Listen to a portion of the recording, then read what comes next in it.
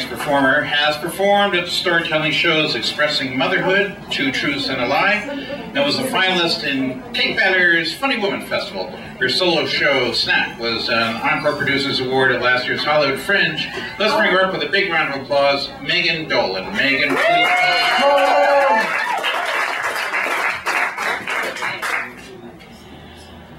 I am a strong woman of substance, sober and free. Or at least that's what I'm shooting for. I tend to take the long way around. A few months before my 30th birthday, after almost 10 years of sobriety, I get mad at AA and I start dating a drug dealer. Or as my friend JB so aptly puts it, you can't really call that dating. I get sober young, at 21, and I make a home in the 12-step meeting rooms, church basements, coffee houses of West Hollywood and West LA. And I find much-needed acceptance and fellowship and spiritual solace, and I am willing to take direction. I do not have an intimate relationship for the first year of sobriety as is recommended. And then for the second year. And then for the third. And this goes on and on and on. My sobriety and my singlehood seem to be intricately linked. And I watch as newly sober, willowy, wafy girls with the Rachel haircut get involved with newly sober, brooding guys with pocket chains and Kangol hats over and over again, and I watch this gawking spectator because I can't get a date to save my life. And I decide it's because I've gained a little weight. And then I decide it's because I have an unfortunate case of rosacea.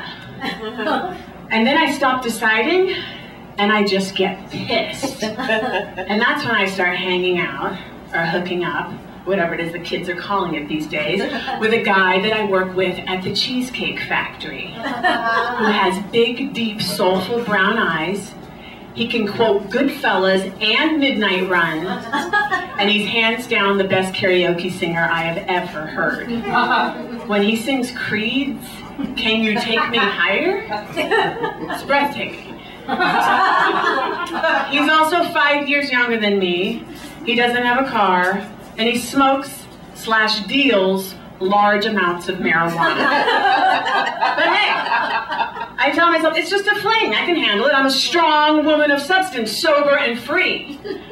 So, the typical night unfolds like this. I'm in my Cheesecake Factory, it's midnight after my shift. I'm in my Cheesecake Factory uniform, which is white orthopedic shoes, white pants, a long sleeve button-down white shirt, flattering as hell. And I'm sitting on Karaoke Boy's couch watching him play video games with his roommates. It's riveting. And on occasion, they watch anime porn, which I did not know existed, and I wish I still didn't. And they are passing an enormous fluorescent orange bong, and each time it comes to me, I politely decline, no thank you. And because I'm waiting, I am biding my time, because I know that 4 or 5 hours from now, the frat boy-esque roommates go to bed, Karaoke Boy puts down the joystick or the console, or whatever the fuck it is, and we finally go into his room, and he lights a wick sea breeze scented candle for ambiance. And then we just fall into each other, and it is electric, it's passionate, and it fills this really deep need in me. Now this goes on for months. I am sleep deprived and unfocused. I stop going to meetings. My friends are concerned.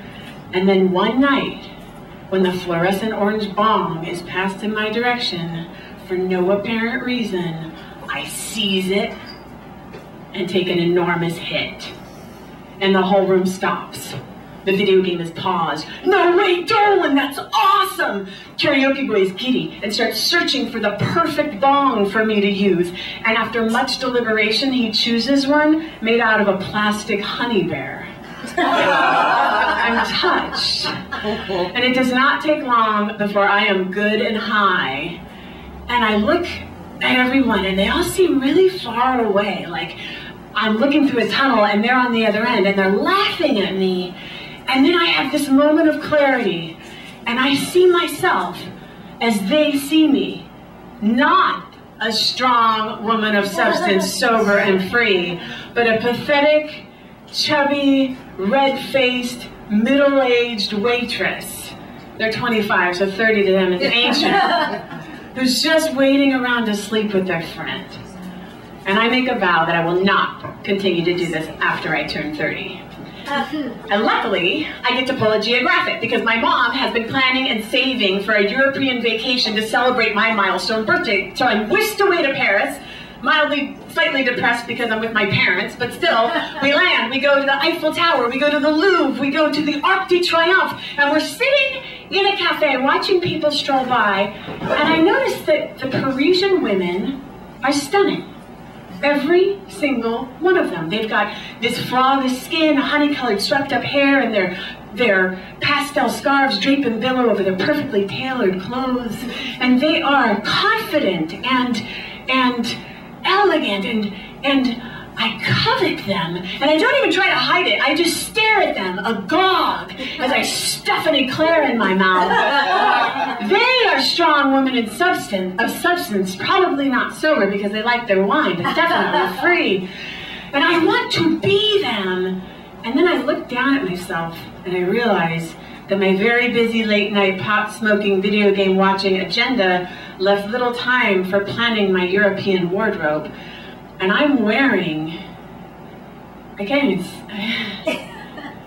denim overalls in Paris, which will be the name of my next one-woman show.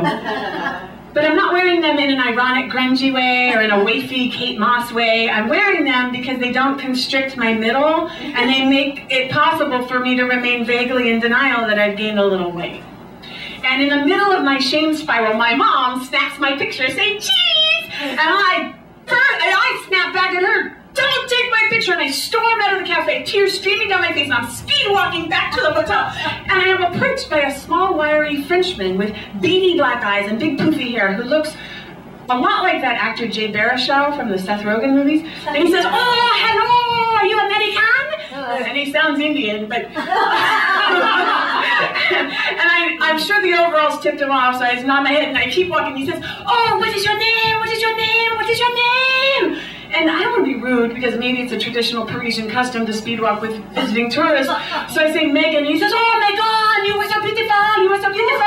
I show you the city, yes?" And I gotta say, "No, that's okay." And then he slips his arm around my waist, and I don't know what to do. And then he says, and so I kind of turn away from him, and I go into this garden, because there's gardens everywhere in Paris, and he rolls right with me. He says, "Oh, you are so quick, you are so lovely." And I know exactly what that poor cat felt like, who got the white stripe painted down her back, and was relentlessly pursued by Pepe Le Pew. And then I slow down a little bit, and he grabs my hips, turns me towards him, thrusts his pelvis into me, and says, "I love you, Megan!" And without hesitation, I push the pervy Frenchman and I scream, "No!" And I turn and I sprint back to the hotel. And that one immediate life-affirming action lifts my spirits. And later that night, we go to a church to hear some live music, and I go to the bathroom and I notice a sign on a door that says, "American AA meeting."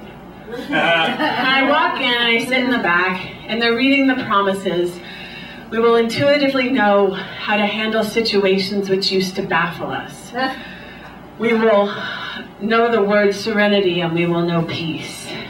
And I realize that nowhere in the promises does it say, "We will find you a boyfriend," or give you much needed fashion tips.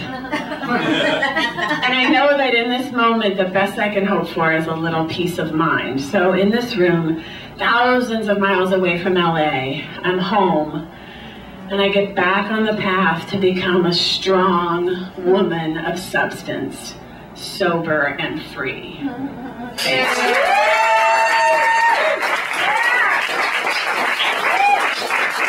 All right, let's hear it for Megan Dolan.